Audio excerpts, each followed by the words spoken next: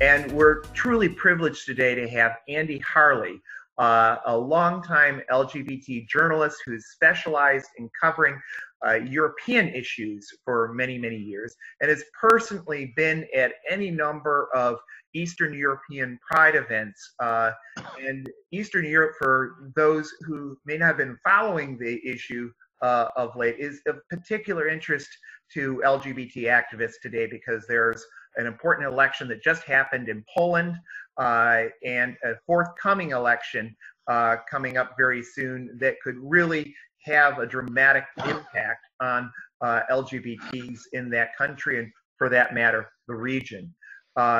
Andy Harley, welcome to the Gay Liberation Network here on Chicago Access Network TV. We're very pleased to have you coming to us all the way from Britain today. Well, thank you for inviting me, Andy. Pleasure to be here. Andy and I had the pleasure of participating in a few of the Moscow Pride events in the, that would have been around 2011, 2012, 2013, if I'm getting the years correct. But Andy had been participating in a whole series of demonstrations by LGBT activists, often in illegal circumstances or circumstances where, while what they were doing was totally legal, they were threatened with arrest anyway. Andy, so we've got this important election happening in Poland right now. The President Duda was running for re-election, but didn't get the majority he needed the other week, and so we've got a runoff coming on. Can you tell us a little bit, for those who aren't familiar, what the Polish political situation is like, and what this President Duda represents to LGBTs in Poland? Well, the current president, you said, President Duda, he's from the Law and Justice Party, or the PIS is the abbreviation for it, which is the Polish. And that is a notorious homophobic party in Poland. And if you remember, a few years back, there were what was dubbed the terrible twins, the Kaczynski twins, one of which was the president, and the other was the prime minister. And, you know, during their rule, things were, should we say, quite bad in Poland. You know, there's been a lot of attempts to push so-called traditional family values in Poland, and not just with respect to LGBTs, but also women. Attacks on the right to abortion. Yeah, and you know, currently in the last 6 months or so, a lot of towns and the smaller cities, they've declared LGBT free zones. And you know, it's really shocking what's going on, and this is in, well, 2020, you know, 21st century. Yeah.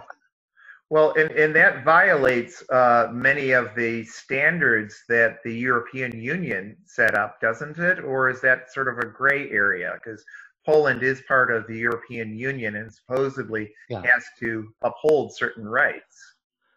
That's true. There's two groups in Europe. There's one called the Council of Europe that is made up of, I can't remember how many, 50-something countries, including Belarus, Russia, and other countries that aren't in the other organization, which is the European Union. And that's the one that my country is sadly coming out of. Yeah. Now, both organizations have explicit rules on equality and all this sort of thing. And as you've been to Moscow, so you know that this guy that was organizing in Moscow, he had a season ticket to the European Court of Human Rights. Yes. Every single pride that was banned, he took it to the European Court of Human Rights and won. But they always found another way to ban Moscow prides. And before we talk a little bit more about Poland in particular, Andy, could you share with our audience the different countries' pride events that you have had the honor of attending all over Eastern Europe? But I think people need to hear that. What other countries besides Poland have you attended the pride events at? Well, Moscow. I've been to Hungary. And these are all what I call difficult prides. Yes. And then, of course, there's Belgrade, where the first time I went, Pride was cancelled, and it was rightly cancelled because there was serious threats of violence, and it came just after a notorious football match was played in Belgrade, where I think it was a Spanish or French guys were actually killed by the riot. So it's understandable that the first one was first Pride was cancelled. In actual fact, we did have a bit of a pride there. It was in the residence of the Swedish ambassador. Yes. And we walked around his garden, with our banners. Mm-hmm. But, it wasn't the same, but at least there was something there. And there were quite a few local people were there, from the gay community in Belgrade. And then the second one was another tear gas pride, and I've been to many where tear gas has been fired. Were the police firing that at the pride participants or at the right wing? It's the right wing. Oh, the right wing was firing. The right wing fired the tear gas with the police watching. Yes. That's the sort of thing that you get in some of these countries now. Mm-hmm. Well, Hungary today is run by a prime minister who is every bit as bad as Duda, and it's a very dangerous situation there for not just LGBTs but particularly immigrants. There is a xenophobic and bigoted theme that has really been promoted, particularly in Poland and Hungary today. Well, those two are leading countries that the European Union doesn't know what to do about it. They really don't. I mean, they could boot them out. They've got every right to boot them out, but they won't. Yeah. So sort of then makes a mockery of their standards. But she's saying to the people, I mean, and our audience really needs to understand is as Andy was saying, these are not just your usual pride events such as we're familiar with in Western Europe or the United States, at least most of the United States. These are situations where people are typically threatened with arrest, threatened with severe violence by neo-fascist forces. One of the prides that Andy and I were at in Moscow, the fascists did attack us physically on right on Red Square, which would be the equivalent in Washington, D.C. of attacking someone right on the steps of the Lincoln Memorial or something, in terms of being just such a public place, and yet they felt like they had impunity to do this in Moscow, and that is unfortunately the situation, particularly when Andy was regularly going to these pride events in the Baltic countries and so forth, where you were threatened, you and your co-marchers were frequently threatened with violence. Isn't that right? Yes. Oh, yes. Yes. Not just violence, though I suppose you could call it violence, but in Riga, in Latvia, we had to lock ourselves into the hotel where there's a conference, and they had to get a government minister to get a bus to get us all out, and he had to come and order the police to get us out. And we had chicken droppings thrown at us and all this sort of thing. And I mean, eggs are always being thrown at LGBT people in prides. That would have been about what year, Andy, in Riga? It would have been around 06 or something? Something like that. Right. I think it was the same year as the very first Moscow Pride. I'm getting a bit old and I can't remember dates. Me too. I did just read that I believe it was something like 140 Moscow Pride activists were recently arrested for standing up for someone who had been arrested in the far east of Russia, and they were all rounded up under again a transparently false pretenses, this time using the COVID-19 pandemic as an excuse, even though they were presumably all masked and like that. So the travails of our Russian friends continue, as they do in places like Chechnya, which is part of Russia.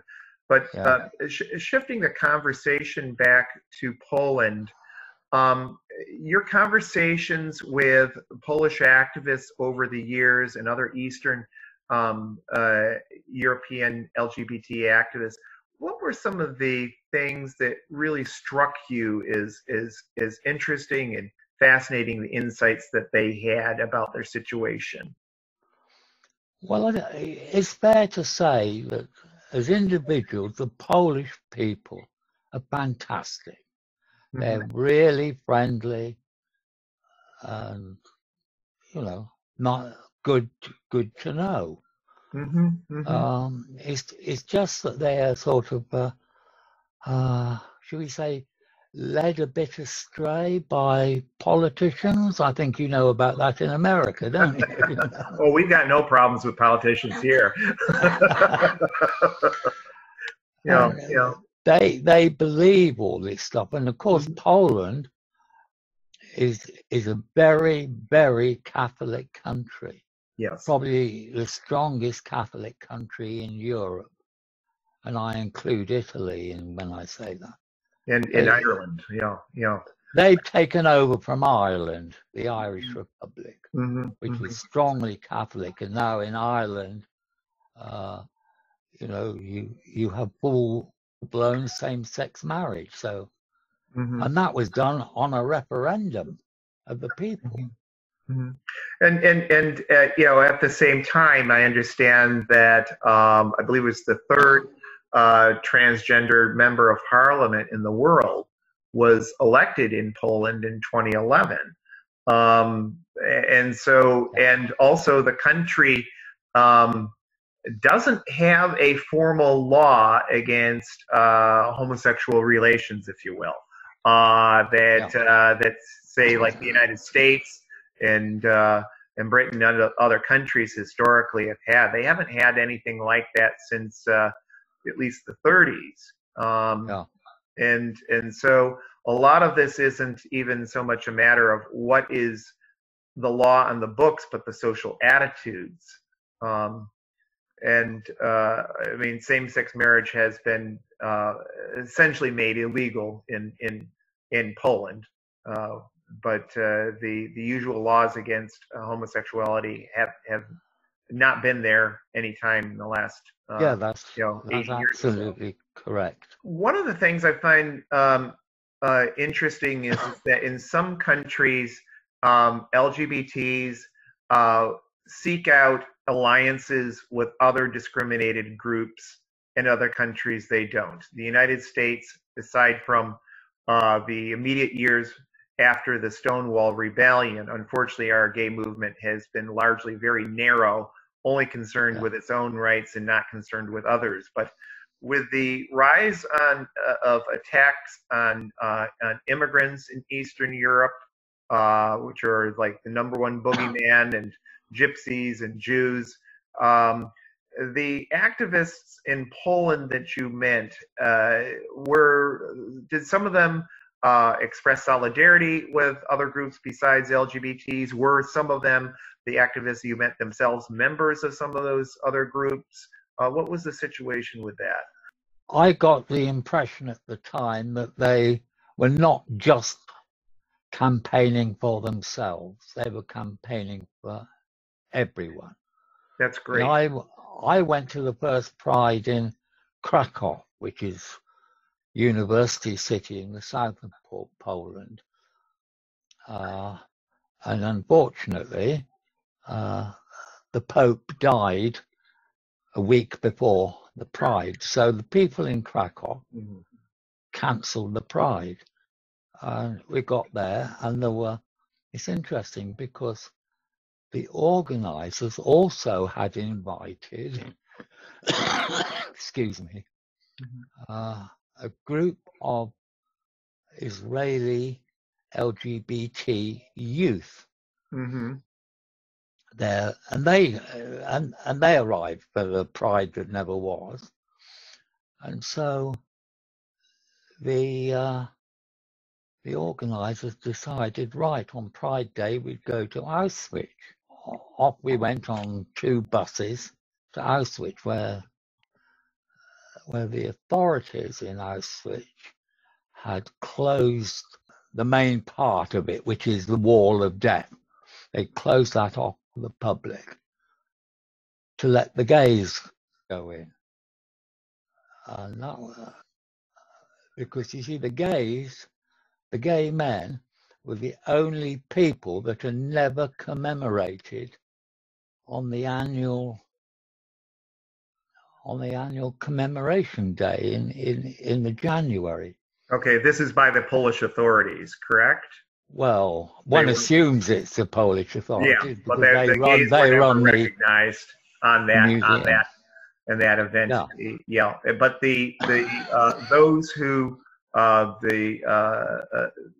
who controlled access to the Auschwitz said that the gays could go in on that day. Is what you're saying? Yes. Yeah. Which is quite incredible. Although I think it was a local decision. Yes. And the decision didn't come from Warsaw. Yeah. But we all went there, and we had this courtyard, which the Wall of Death is in, all to ourselves for half an hour. Yeah. Well, and for those who don't know the history, following the opening up of the concentration camps, the LGBTs were the one group of people who did not immediately get recognition from the post-war German authorities, and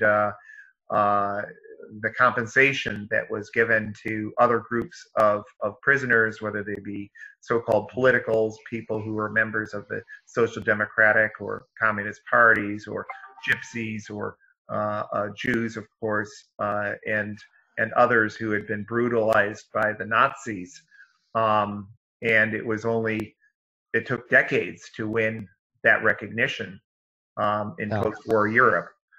So whoever was the local authorities there who said that, well, the gays should be allowed to have their recognition of the sufferings of their forefathers and mothers, that was quite a courageous decision on their part. Yes, I would agree with that totally. It was the big year when there was the big anniversary of the liberation of the camp. I see. The concentration camp. Yeah. Well, and the Polish politics has changed a fair bit since then. I mean, you've had for the last several years we've had right-wing governments, but arguably the economic situation in Poland has given fuel to the rise of right-wing parties, blaming the immigrants, or blaming the gypsies, or blaming the gays for this, that, and the other thing. There's been a huge out-migration of young people from Poland because the economy has historically been so much worse than much of Western Europe where people go to. And I think that, I mean, we see in this country the rise of Trumpism. A lot of it has been, unfortunately, the result of promises made by previous governments to improve people's situations that aren't fulfilled, and so people gravitate to the racism and other bigotry. It's a real pickle, because we need a different alternative, obviously. But right. Around 2006, you were in Krakow. Tell us about some of your subsequent trips to Poland. I think the most vivid memory I have of Warsaw Pride was the first one that was officially sanctioned. Mm-hmm. And we all assembled outside the Parliament building and marched down some side streets. Down the side streets, you had the balconies on the apartment buildings. And just the ordinary Polish people were out on their balconies waving and, cheering us on. That was an eye-opener, that was. Yeah. These are ordinary people, not politicians, ordinary folks.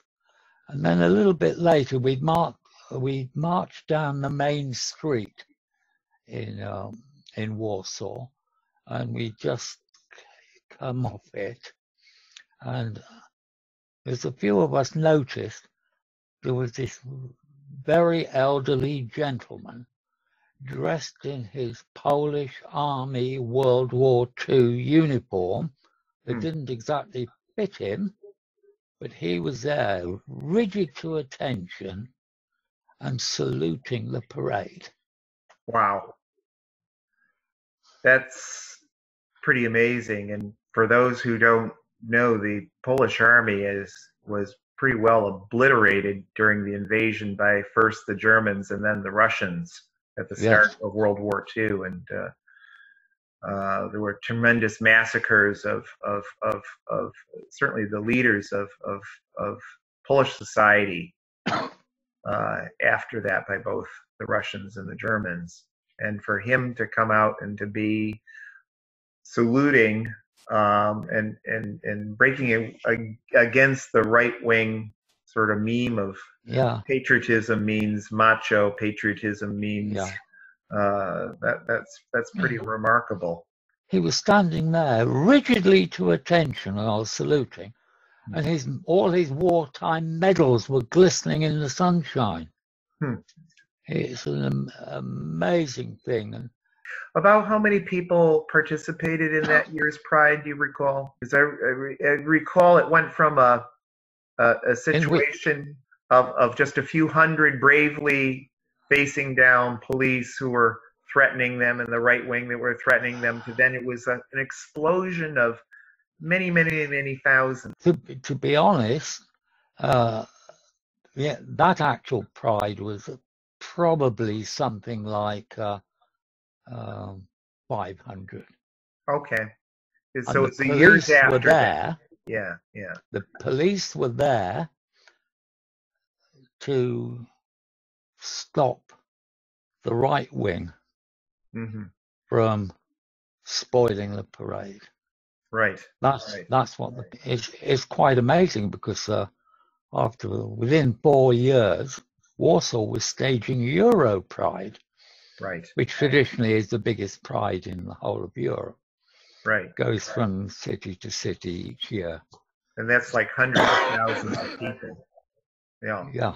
Yeah, I do recall that. So in the last few minutes that are left to us, because I think what the history that you have unfolded, Andy, shows is that things can change very rapidly from a bad situation to a good situation.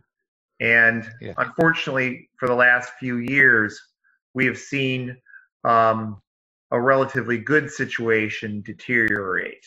That just because the laws say this and so on and so forth doesn't mean that that's what happens. And we've seen women's rights activists, we've seen LGBT activists increasingly harassed in Poland, not supported by the increasingly partisan courts that the ruling. And we've got an election next Monday, if I'm not mistaken. No, Sunday, sorry. Yeah, this coming Sunday. This coming Sunday, where the runoff between Duda, the current president, and his challenger, the mayor of Moscow. Warsaw. Warsaw, I'm sorry. The mayor of Warsaw hasn't been like super out front about supporting LGBT. What's at stake in this election? And I honestly think it's the future of Poland is at stake. The mayor of Warsaw, he's from the Civic Platform political party, and they are moderates. I mean, Civic Platform opened up gay Warsaw. You know, when they were in power. And I can see no reason. Yes, the LGBT people in Poland do have one or two issues, but with the mayor of Warsaw, because he has actually said in his campaigning that marriage equality is a non-starter. Sounds like our Democratic politicians in Poland. Yeah. But you can't do everything at once, you know. Yeah. Well, I was about to say it sounds very much like our Democratic Party politicians in the early part of this century here in the States, where they'd say they're on your side, but. Yeah. Anyway, things Andy, have to move so slowly. Yeah. I'm afraid we're going to have to wrap it up here. Okay. It's truly a pleasure. You know, we owe you so much for your journalism over the decades, and wish you the best in spite of all this COVID-19 mess that both the UK and the United States have made such a mess of. So be safe, and thank you. I will try, much. And I hope to have a haircut in August. Okay. Thank you very much. Thanks a lot, Andy. It's been a pleasure.